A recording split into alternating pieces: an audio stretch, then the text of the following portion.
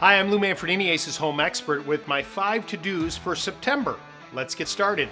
Number 1, it's time for Step 4 fertilizer for our friends up north. Now, depending on where you live in the U.S., your lawn will benefit from Step 4 fertilizer.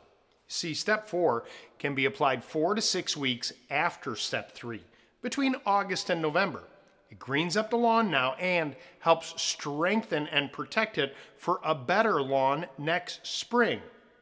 Pay attention to what it says on the package and confirm that you live in a zone that needs Step 4 fertilizer.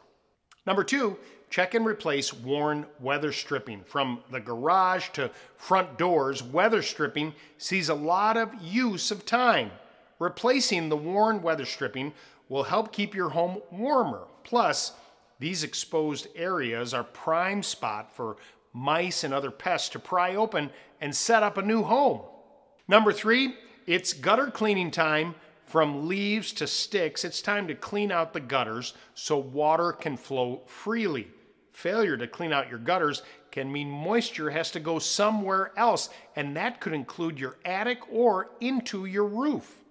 Number 4, remove dying annuals. Now, if your flowers have lost their luster, it's time to remove them from the ground. If you leave them, well, pests and disease will persist. By removing those plants, you're going to promote healthy new growth in the spring.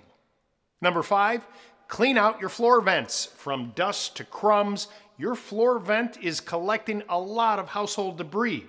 Remove the floor vent and rinse it and then let it dry. Use a wet dry vac to clean out what's collected inside there. Just a bit of caution though. Some sharp objects can be in that vent area, and wearing a pair of work gloves is a must. My video on replacing weather stripping is coming up next.